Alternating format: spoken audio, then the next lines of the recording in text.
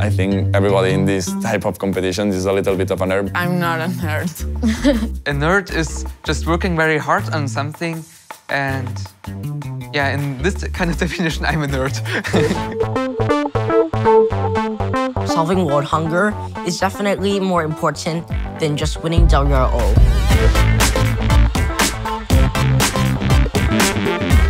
Hello, my team is a Demon Challenger from Japan. Robotics can be in medicine, in space. You can do whatever you want. Teams will work on things like ending world hunger. And that is an amazing thing to do. We can show that girls can also rock robotics. It's not important if he's from Syria or from Germany. If he likes my hobbies, everything is cool. We have only 2 weeks left to finish our final product. Less than 1 minute and 30 seconds. Late submissions will not be accepted.